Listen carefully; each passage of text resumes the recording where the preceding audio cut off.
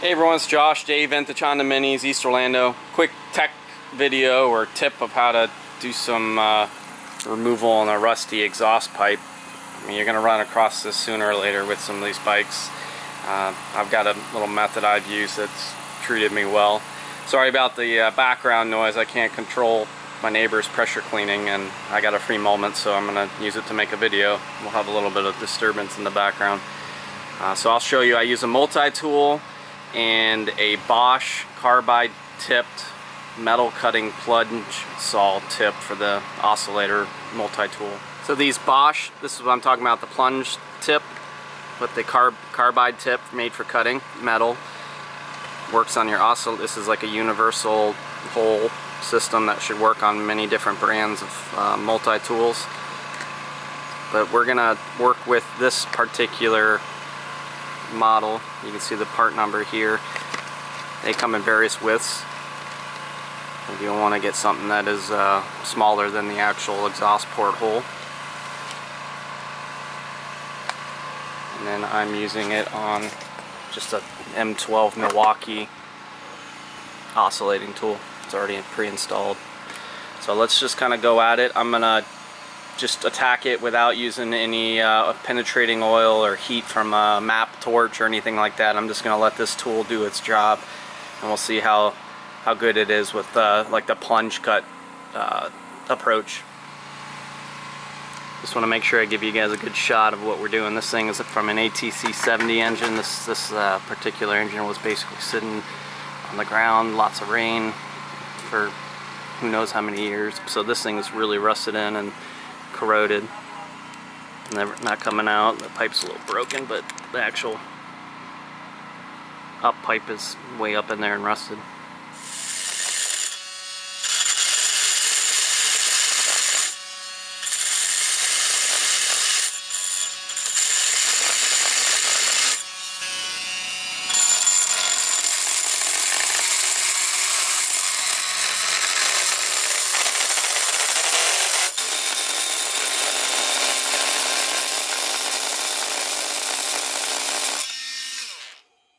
Alright, so see how as you plunge it, make some slits, get some clearance, and you know, you can start going down, but it works to come and start changing your angle of approach to try and rotate it kind of in the same, like you're going towards the wall of the exhaust port instead of plunging straight down. So that helps you get deeper into the stuck piece of pipe and start spreading it.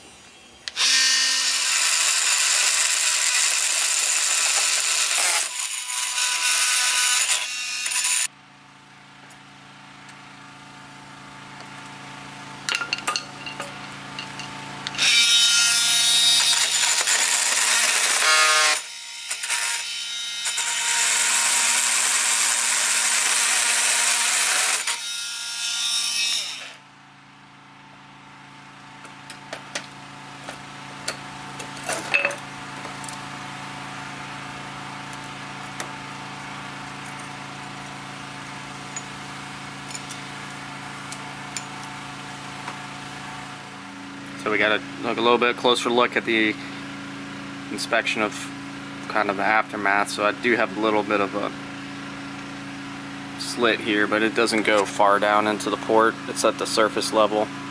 But considering what we were up against, I mean, I'll take that. You can always just smooth that out. Nothing else got broken. The collar, the split collars were what was in there, along with the flange of the pipe. But by using that multi-tool, you're able to give some slits. I had to use the screwdriver on this example and just kind of pry it around. It gives it an opportunity for this metal to rebend and move away from the split rings and the wall of here that all this corrosion is. Plus that vibration of that multi-tool puts a ton of you know, vibration that works in your favor to break this stuff up. But I didn't use heat on this example, but just trying to give you guys an idea.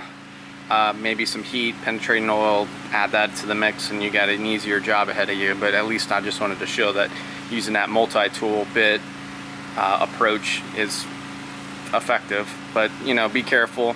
it vibrates, so you gotta kind of approach this area knowing that you need to stabilize your tool, and that blade will do some nicks if you're not careful.